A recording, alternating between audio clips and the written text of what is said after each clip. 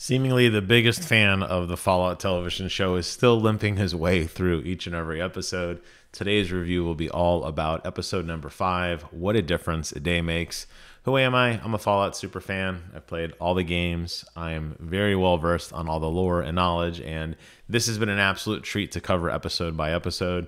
I know a lot of other people who review the Fallout series have done one single episode collectively. I like to take my time and break down each and every piece of the episodes, things that I found interesting, talk a little bit about some of the Easter eggs, like the oh my god type moments, and we'll just keep going along. We're almost to the end, guys. I know a lot of people have already laughed at me and are talking about the next season, but I'm still chugging along, so thanks for sticking with me. This episode picks up with Lucy and Maximus finally meeting up. So one of the big kind of overarching things in this whole series has been Lucy's, we're seeing a lot of the world through Lucy's eyes, right? She is bright, shiny, new, smiley. A handshake still means something, right? As we've realized, time and time again, she continues to get put down, pushed away, attacked, and she still keeps kind of putting, her happy face forward. And I feel like this episode might have finally been the breaking point episode for her, where she realizes that she's going to have to just kind of grow up, and that the world outside the vault is not as peaceful as she thought it might have been, and that most people aren't good.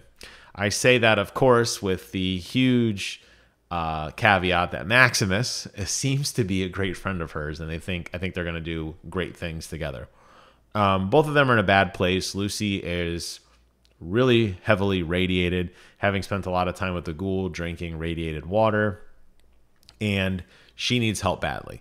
Maximus, feeling a little high on the hog, reveals to his squire Thaddeus that he is in fact the notorious paladin Titus, and that, oh, by the way, he kind of sort of died, and I've been pretending to be him. Well, Thaddeus doesn't like this and removes the power core out of the back of the T-60 power armor, trapping Maximus in there, which seems like a horrible design choice. In all the Fallout games, you can walk up behind the power core and pull it in or take it out, and the suit will usually open up so that you can, get in or out. The fact that you're trapped in this universe seems like a massive design flaw for these super soldiers. It does explain why you would need to have a squire running behind you. In theory, if your power core ran out during battle, they could just run up behind you and rip one out and plug one in while they're doing all the other tubes, like the feeding tubes and the bathroom tubes and everything behind you. But kind of interesting design choice. Well, Maximus gets stuck in there, basically left to die. And of course, because serendipity is the name of the game, Lucy rolls up to him and they form a somewhat uneasy alliance. But I think by the end of the episode, it's pretty clear that they're going to be bros.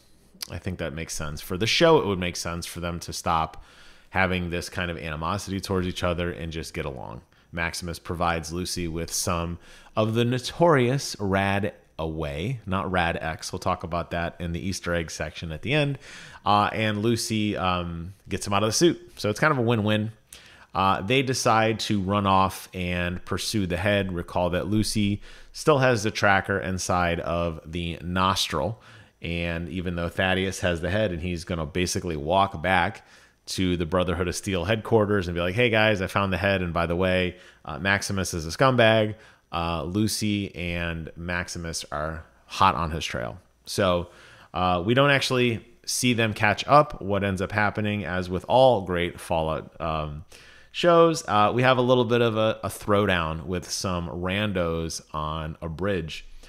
During this, Lucy again puts her best foot forward. Hijinks ensue. But thankfully, thanks to Maximus's military training and quick thinking, he does actually save the day. And he kills both of these cannibals. Lucy's like, wow, they actually eat people? Yes, Lucy, they do. Just like you saw your good friend the ghoul make some ass meat last episode. So they go out, they kill these cannibals, and then they fall into a trap, which I'm not really sure why a vault would go out of their way to create this, but they created this kind of trap room, and they fall into a vault. And the episode ends with them looking through the window, Lucy saying, "Hey, I'm home. Hey, we're safe." We'll have to see where that pans out. We know there's other vaults out there, by the way. All the Fallout games are littered with them. They're great places to explore and find loot and some really weird, twisted social experiments. I have a feeling Lucy is probably going to realize, just as we are realizing with Norm and Chet, that all the vaults are not what they seem to be. Norm and Chet, on the other hand, as I said, they realize something's going on with Vault 31. They get to the Vault 31 door, and there's a sign written in blood that says, "We know what's in there." So between 32 and 31, something's not right. Recall in this configuration of the vault, there's actually 3 vaults in a triangle. They all kind of work together. One vault is supposed to be better at producing better crops, and one is supposed to have better leaders, as we find. We're not really sure what 32's contribution is yet. I have a feeling that Vault 32 might be the meat factory. When things look glum, vote for 31 is the tagline. We see an election in this episode. Betty wins, and Norm and Chet continue to find weird things, like all the leaders for every vault, every overseer ever has been from Vault 31. Vault 32, which was basically, Raider food. Everybody was killed and just, totally destroyed overnight through Betty's hard work, and probably with some support from 31, which again, we'll find more about them, brings the vault to a shiny, fresh new state. And it's determined that they're going to start to repopulate that. So they're actually going to split away from the original core group of vault dwellers we've seen. Some are going to go to Vault 32. Some are going to stay at Vault 33 and start to repopulate and build up those communities again. So has this happened before? It sure seems like it. That's why I said I think their contribution might be the meat grinder part of it. But overall, it's a really good episode. It's definitely a lot slower than some of the other episodes, I think, in terms of some of the action. That said, they're doing some phenomenal storytelling and setting up some big conspiracy beats. In an episode, in a game of Fallout, working your way through a conspiracy in a vault takes you maybe an hour and a half to walk through and hack into all the computers and take in all the environmental ambience to kind of figure out what's going on. And Bethesda has always been the king of telling stories solely through environmental storytelling, right? Where you can walk through and realize quickly what happened. Experiment went awry here, or this doesn't seem right. All the victims have they're all looking in this direction, so they all got stabbed in the back. Whatever it happens to be, Bethesda has always done a phenomenal job of telling those kind of mysteries. Now, it's slightly different in television form. We have to let Chet and Norm kind of slowly figure it out, but they are definitely pulling away at something. And I'm hopeful in the next episode or two we get a really nice payoff to kind of understand a little bit more what's going on. This was a great episode, though. I loved it. As with every episode review, I'm going to end with some of the fun little Easter eggs and spoilers and kind of tiebacks to the video game, because as I'm watching this, I can't help myself. We see Maximus inject Lucy with a bag of Radaway, not to be mistaken with Rad X. So Radaway will actually cure you of radiation.